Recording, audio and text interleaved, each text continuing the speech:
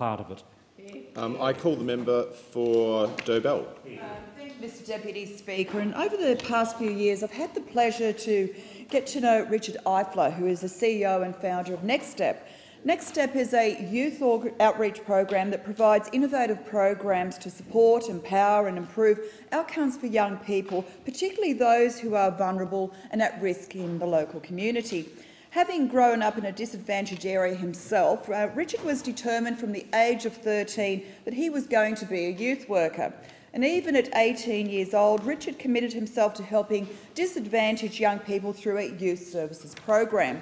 In his early 20s, Richard expanded his experience and pursued street outreach work, working with organisations such as Impact Youth Services, Youth Off the Streets and Life Without Barriers.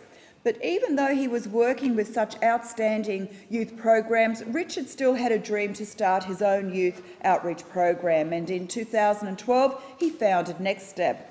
His courage and tenacity to follow his passion and achieve his goals is inspiring. He spent 2 to 3 years pursuing, building and fostering relationships with people who would be able to help him get Next Step off the ground.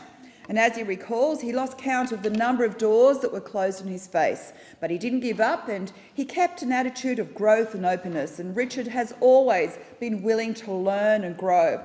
And as a result of his persistence, Next Step is now a well-established, functioning youth outreach program that is going from strength to strength. And in 2013, Next Step established a Saturday night youth outreach program in Watanabe, 3 hours of activities for local youth and a free sausage sizzle, providing a safe and non-threatening environment, enabling Richard to engage with young people who might otherwise slip through the cracks.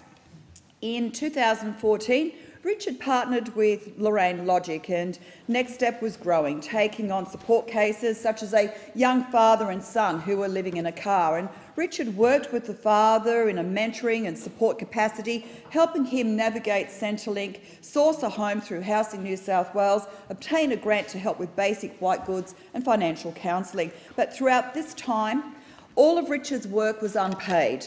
He would work 2 to 3 jobs at any given time, doing whatever he could and whatever was offered in order to support himself, as he was committed to seeing Next Step firmly established. And his whatever-it-takes attitude is now beginning to bear fruit, and 2015 saw a fee-for-service model take shape. And through Leapfrog, the door was open to provide his mentoring program in the foster care system.